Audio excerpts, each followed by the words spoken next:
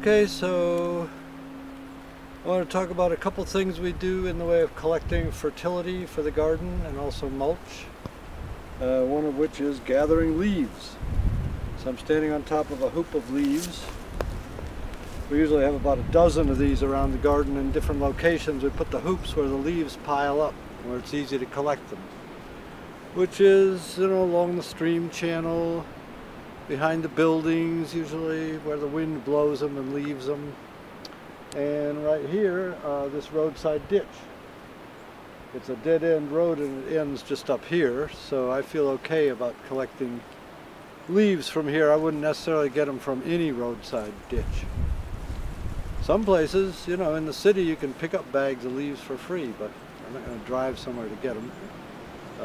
Some cities will deliver leaves, although urban street leaves can be full of a lot of trash. I'd be a little ambivalent. So we gather up the leaves and we pour them into these hoops and we pack them in. If you just have a heap of leaves, it'll rot down and there won't be anything much left at all after a couple of years, except some sticks. So we want this to be just about as full when it's rotten as it is right now. We've actually got quite a lot more room to put in here. So these will, in the course of a couple of years, these will break down to something very much like peat moss. However, we can speed up the process by adding a nitrogen source, namely urine. So I use all the urine I generate for one thing or another. It's a hugely valuable resource that goes to waste. Enough urine's flushed down the toilet to grow the entire American corn crop, which is the biggest source of artificial fertilizer. In the summer, it mostly goes on to the compost piles. It provides the nitrogen for the compost piles. But in the winter, I don't have any compost piles going. So, voila, leaf piles, because we're usually raking them in the autumn. So I just dump urine onto these piles every so often. I'm not sure I could really put on too much. Maybe, but it's a lot of leaves. So here's what it looks like after about 3 months of breaking down. So it's starting to get there, as you can see, but not entirely. And this is after roughly a year. This is pretty close to being peat moss. This is good enough. So we sift this material and use it instead of peat moss in our potting mixes. We make a particular potting mix for the woodland plants, which is based on leaf mold and shredded bark and perlite. Leaf mold is the key ingredient. We can also just simply use it for mulch.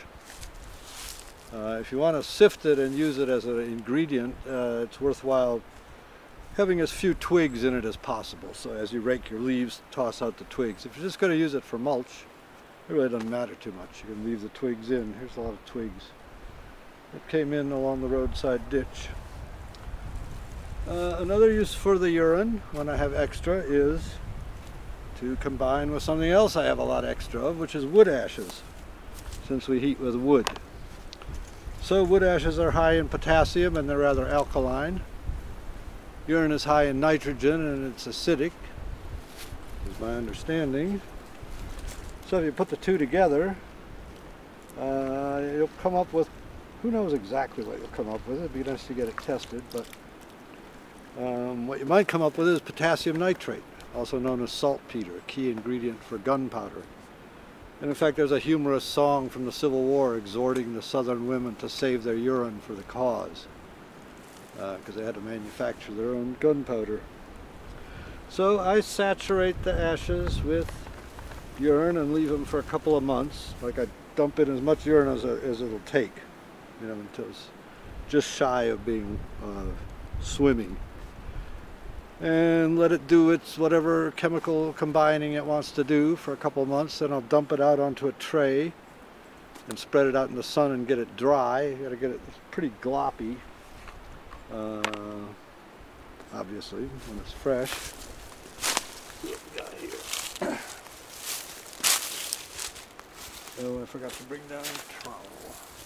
Well, here's some gloppy wood ashes that are in the process of being soaked, and those are probably ready to spread out in the sun.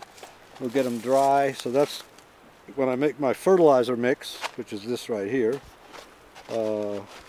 That's my N and my K, and so then I add bone meal and rock phosphate to that, which comes sort of pelletized. I have to buy that stuff. And a few things for trace elements like green sand and azomite, and then I might put in some kelp meal, various ingredients we add, but at least 50% of my fertilizer mix is this urine wood ashes. So I got a notion to Google urine and wood ashes just to see what I'd get. And what you get is the same news story, I don't know how many times, at least 100, maybe 500, which has to do with these researchers. I think it was in Sweden, you can look it up. They ran an experiment where they used urine and wood ashes mixed like this to fertilize tomatoes, and they said it went just fine. It was as good as the commercial fertilizer. And then every newspaper editor in America picked it up so he could write a cute headline to this story with like some kind of pun on pee or urine or something. So you just keep Googling and Googling, and you'll never find out anything else about urine and wood ashes except this one experiment. It just goes on and on. But it works. Anyway, it's been proven to work in Sweden on tomatoes, and you can try it in your own garden. Everybody's got urine, and a lot of us have wood ashes too.